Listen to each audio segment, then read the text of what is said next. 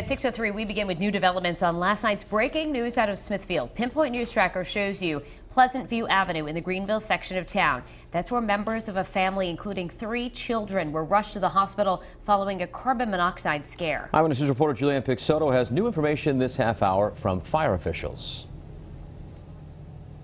That's right. I actually just got off the phone with the fire captain a few minutes ago. He tells me all 5 victims are in critical condition in the hospital this morning. He also tells me he isn't sure yet if there were any functional CO detectors inside this home. Now, emergency crews were called to this house around 8:30 last night. The father here had been working in the garage and came back inside to find his 3 children and their mother unconscious.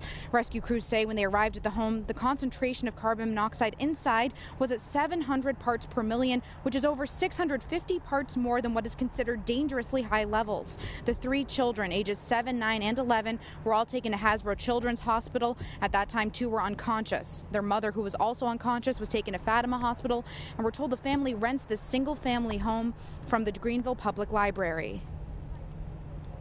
From what we understand, there was also some soot in the house, which is indicative of a heating system failure of some sort. It appears to be an oil-fired heating system. As of this point right now, everybody is alive, so we're hopeful that there's no long-term neurological problems.